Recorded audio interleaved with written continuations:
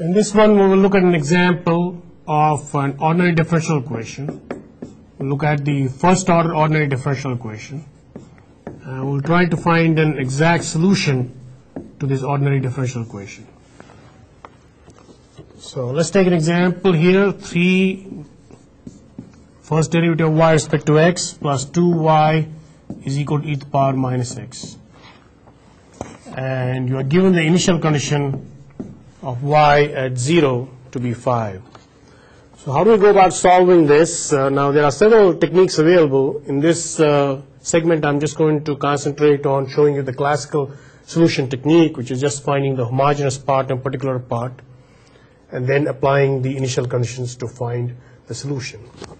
Now the homogeneous part can be found by writing this equation, this differential equation, in using the operator here. So because d stands for the first derivative operator, so that's how we're going to do. So you are using the operator of 3d plus 2 on y is equal to e to the power minus x, y sub 0 equal to 5. So if you are trying to see what the homogeneous part of the solution will be, that will be based on what is the operator part. That will give you the characteristic equation for that. So the characteristic equation is 3m plus 2 equal to 0. So that's how you get the characteristic equation, by looking at what the operator is. So you're getting 3m plus 2 equals 0, so m is equal to minus 2/3. So since this is the root of the characteristic equation, then in that case the homogeneous part of the solution will be k1 e to the power minus 2/3 x. That will be what the homogeneous part of the solution will look like. Now in order to find the particular part, so how do we find out the particular part of the solution? Well, the particular part depends on the right hand side, or your forcing function as you may call it. The right hand side is e to the power minus x. So what you got to do is, in order to be able to choose the particular part, will be to choose the form of the right hand side, which is e to the power minus x, and all its possible derivatives. And all the possible derivatives of e to the power minus x are e to the power minus x itself. So that means that the only term which you will have in the particular part will be just a e to the power minus x. Because if you take all possible derivatives, you're going to get simply another constant times e to the power minus x, another constant times e to the power minus x. So that's going to all bundle up into one expression, which will look like that. So the particular part is basically dependent on the form of the right hand side and all its possible derivatives. So since we have the particular part, now we're going to substitute this particular part in our differential equation. We have 3 dyp by dx plus 2yp is equal to e to the power minus x. So now I'm going to substitute this particular part in there, be a e to the power minus x plus 2a e to the power minus x equal to e to the power minus x.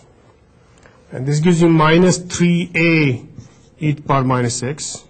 That's the derivative of that. It will be minus a e to the power minus x plus 2a e to the power minus x equal to e to the power minus x.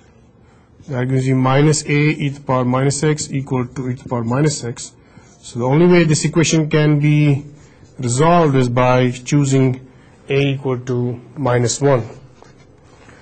So the particular part of the solution in this case will be a e to the power minus x, which will be simply minus e to the power minus x. That's what the particular part of the solution will look like.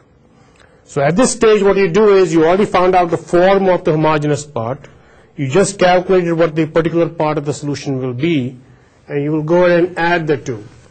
Say y is equal to yh plus yp, and that's k1 e to the power minus 2/3 x minus e to the power minus x. So the question arises that how do I find out what the value of k1 is?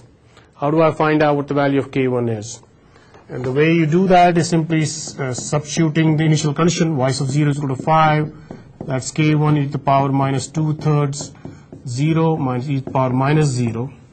So you get 5 is equal to k1 minus 1, k1 equal to 6.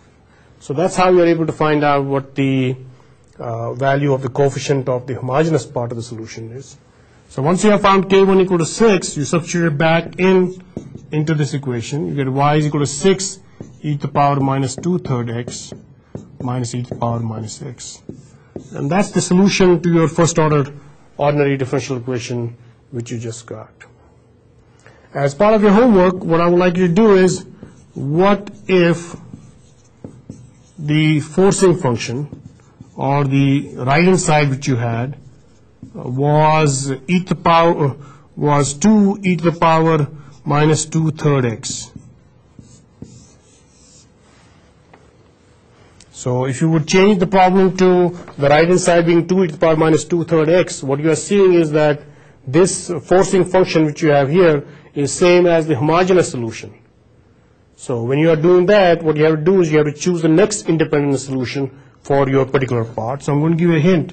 Your particular part will look like this: ax e to the power minus 2/3 x. Because if you choose the form of the right hand side itself and its derivatives to be your particular part of the solution, you can get 0 equal to non-zero number. So you have to choose the next independent solution, which will be a times x e to the power minus 2/3 x, to be able to solve that problem. So that's your homework, and that's the end of this segment.